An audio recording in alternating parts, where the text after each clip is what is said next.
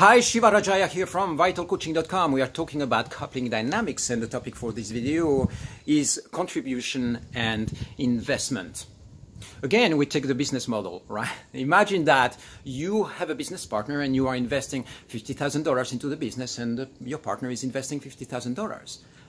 That's going to work. If you invest $50,000 and your partner invests $2,000, there is going to be something that is out of balance. So when it comes to relationships and a coupling experience, what you want is to have some form of investment. Sometimes it's not a financial investment. Sometimes it's not in the form of time. Sometimes your partner will be taking care of the kids and you are not. You know, God knows there is a difference in the investment. But the idea is that there is a certain form of commitment and willingness to invest in a form of time, energy, financial resources, vision, conversation, sharing, whatever this is, emotional investment, romantic investment, but that there is something that is really given to the relationship, and that is more or less equal. If one person is investing a lot and the other person is just holding back, just witnessing, I'm just here as an observer, allowing you to guide, allowing you to make all the efforts,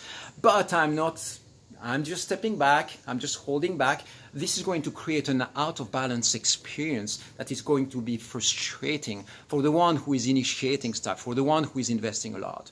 So what you want is this. It is that, for instance, you know, with preparing food, with preparing the space, with cleaning up the house, you know, if you arrive in a space and your partner is doing the totality of the household and you refuse to invest any of your time or energy or effort into it, it's going to get frustrating at some point.